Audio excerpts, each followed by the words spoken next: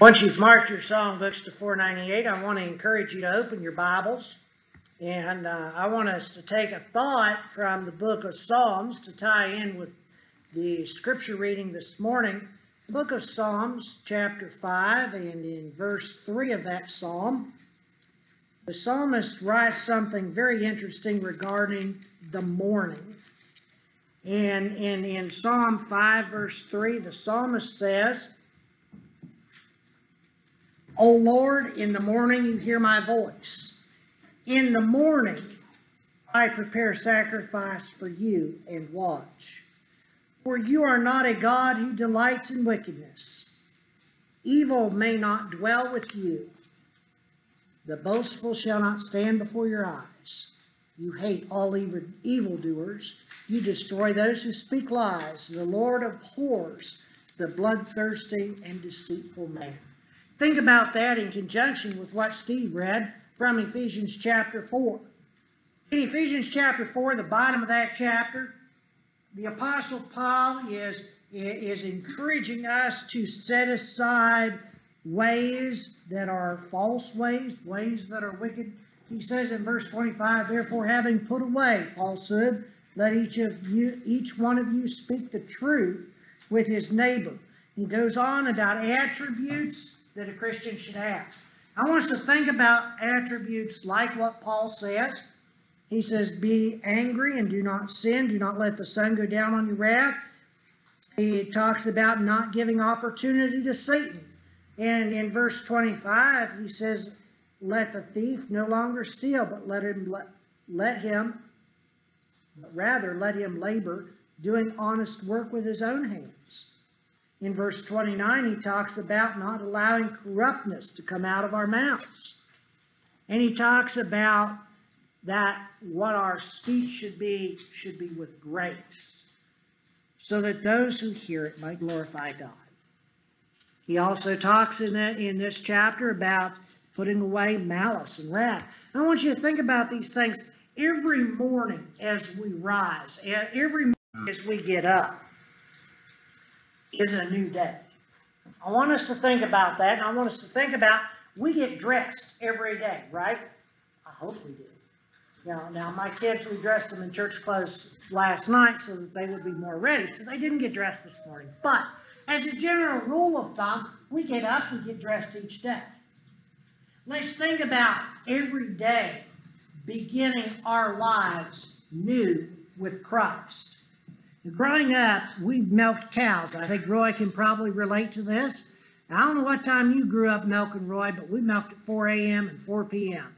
And my mother was a real stickler for getting up and milking cows in the darkest hour just before the sun rises. And growing up, I saw all those daybreaks. And daybreak gives us an opportunity to see life begin, to hear the birds chirping in the trees, to feel the earth come alive, okay? And so I want us to think every morning we should come alive for Christ. The next time you see a sunrise, think of the joy that God felt when he said in Genesis chapter 1 and verse 3, let there be light. The beginning of life was light. Now, light is important. In John chapter 8 and verse 12, Jesus is referred to as the light of the world. In fact, John says that there is no darkness in him. Also thinking as Christians, God calls us to walk in light. Let's go back into Isaiah chapter 2 for just a moment this morning and take a lesson from Isaiah. In Isaiah's prophecy, Isaiah is encouraging Israel to be the light. We as Christians today should be light in Christ. Isaiah chapter 2, and down in verse 5 of Isaiah chapter 2, Isaiah says, O house of Jacob, come, let us walk in the light of the Lord. If Jesus is the light of the world and we are walking in him, then we are walking in that light. And John also refers to us as a city that is set on a hill that cannot be hid. We may meet in a very small building, tucked away between houses on the upper part of 2nd Street in Marietta. But friends, when we leave this place, each one of us individually shines forth as a light. Let's be the dawn, the beginning of a new day within the communities in which we live. As we gaze upon a sunrise, we realize that yesterday is gone. Darkness has vanished. Likewise, in our spiritual lives, we begin each day with yesterday behind us. And we begin each new day with all of that darkness, pain, bitterness. It can all be released as we lay in bed and let go of yesterday. And we can begin each day as a new day. To borrow the term from Anne of Green Gables, I'm losing my train of thought with the quote, but it's something to the beginning of, help me, Kate. Every day is new, or fresh, with no mistakes. Yes, every day is fresh with no mistakes.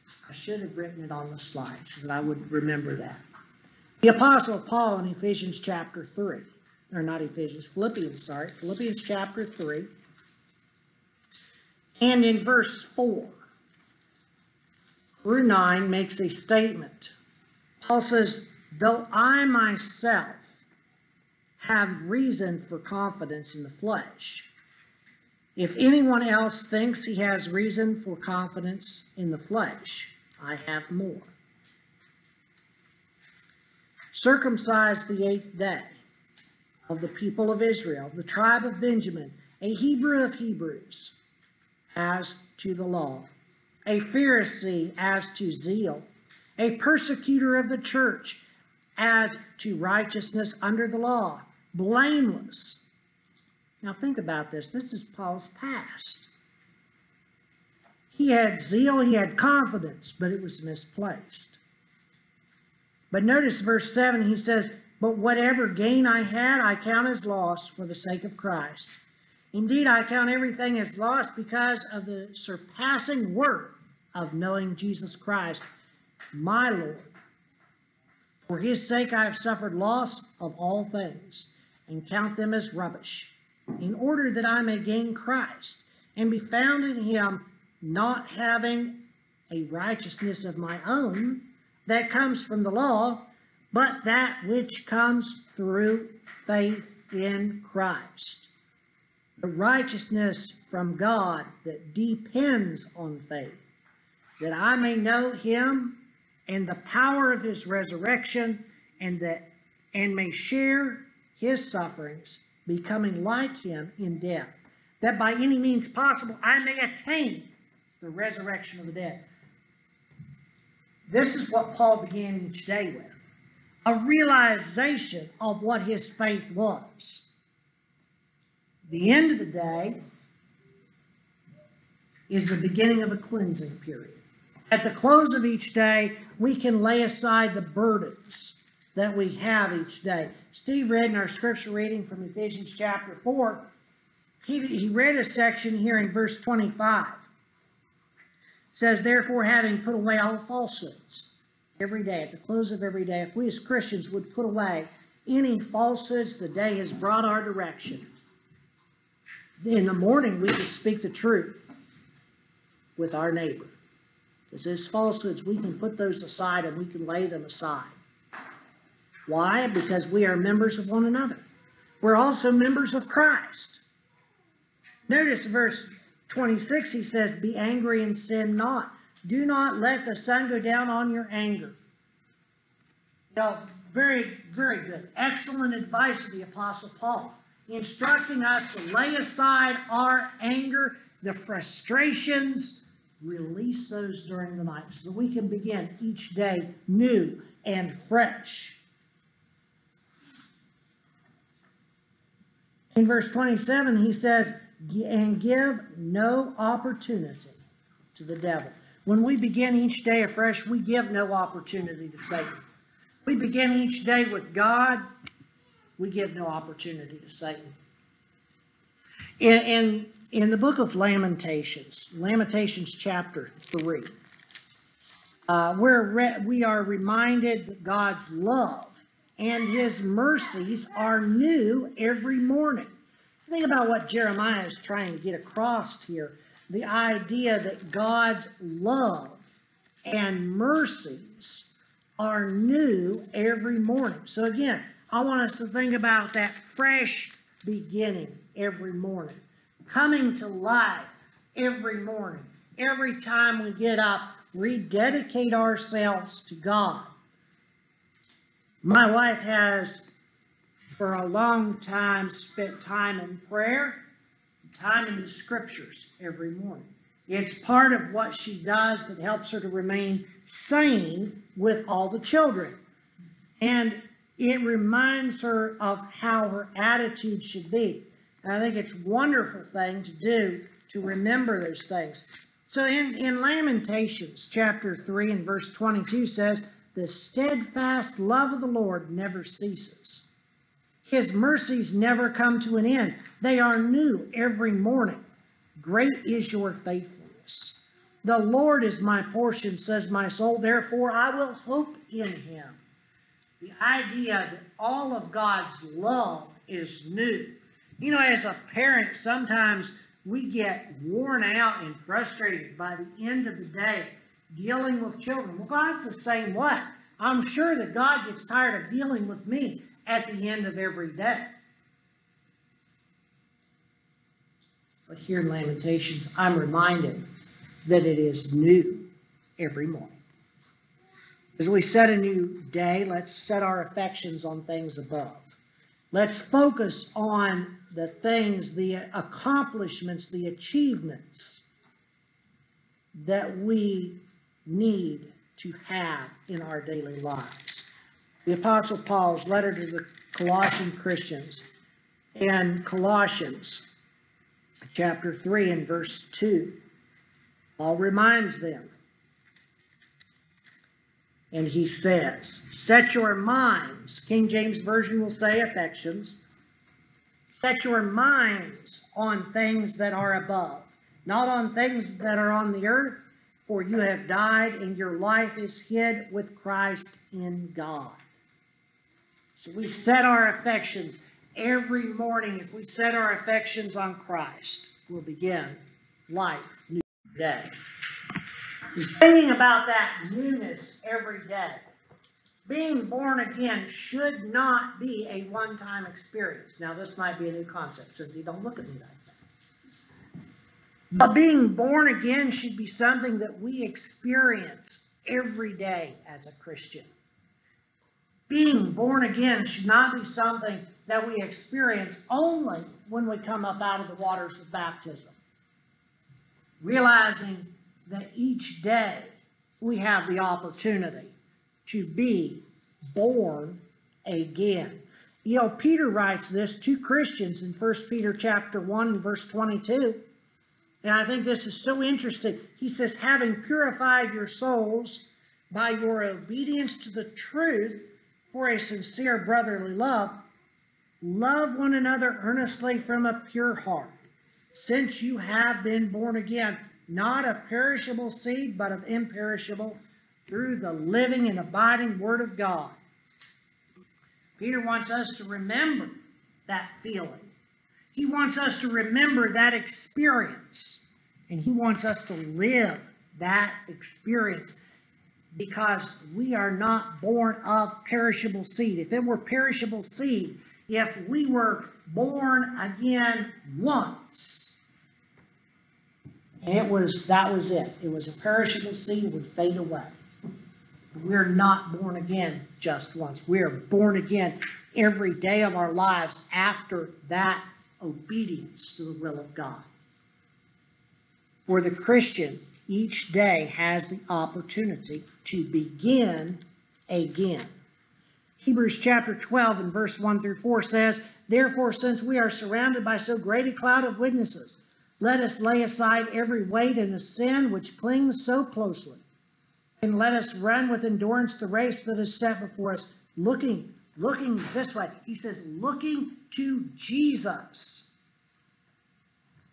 Looking to Jesus, the founder and perfecter, or the King James Version will say, the author and finisher of our faith, who for the joy that was set before him endured the cross, despising the shame, and is seated at the right hand of the throne of God. Again, we begin each day looking to Christ. Each new day can bring renewed strength, renewed energy. We sleep because we're tired. We sleep because we are worn out. There is an opportunity to rest. There's an opportunity to set that aside. Philippians chapter 4 and verse 13. Paul says, "I can do all things through him who strengthens me." We can begin each day. Some days I wake up groggy. Sometimes I don't want to get out of bed. Sometimes I have to remind myself that I can do all things through Christ who strengthens me. We can begin each day with confidence.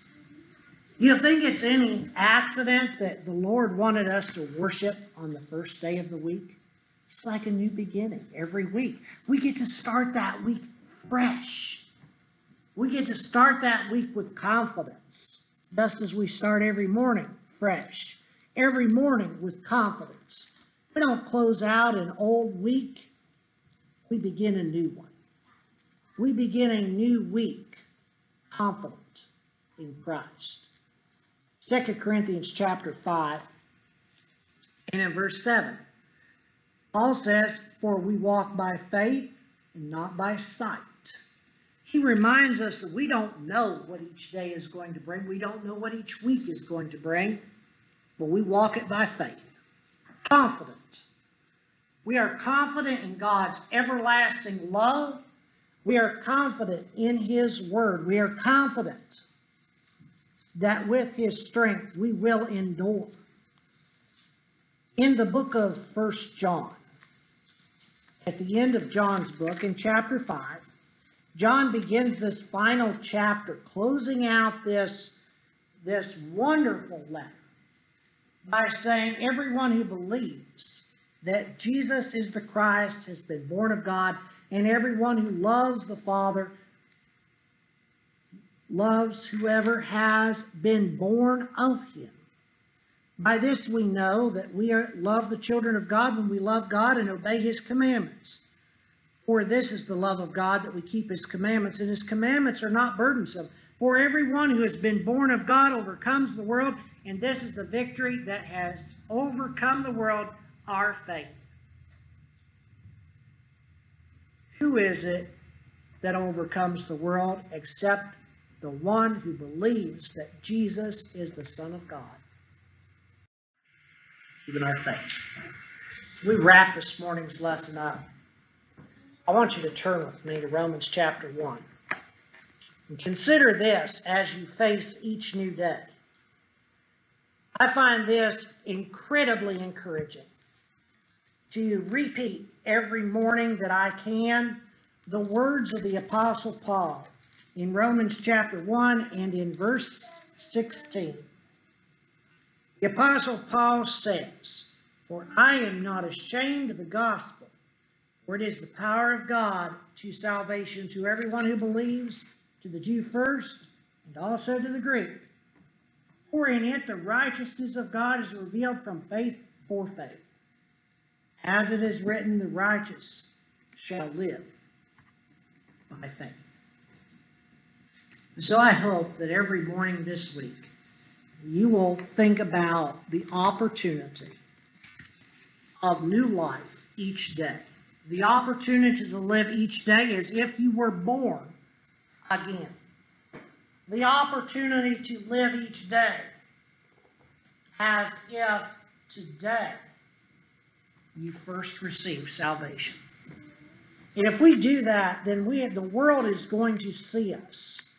And the world is going to know that we are Christians. Because each day is special, and each day we live for Christ as if it was the first day we were living for Him. Should there be anyone subject this morning to the invitation, maybe you've never put on Christ in baptism. Maybe you've never been born again. Maybe you've never experienced what it's like to have that burden lifted from your soul. We give an opportunity. The opportunity is always open. 24/7, the opportunity is there. We offer an opportunity at every close of every service because it's a time to meditate. It is a time to think. It is a time for us to consider where we are. Should there be anyone subject to that invitation today, I would like to encourage you to make your wants and wishes known as we sing 498 and think of a home on faith. Oh, think of the home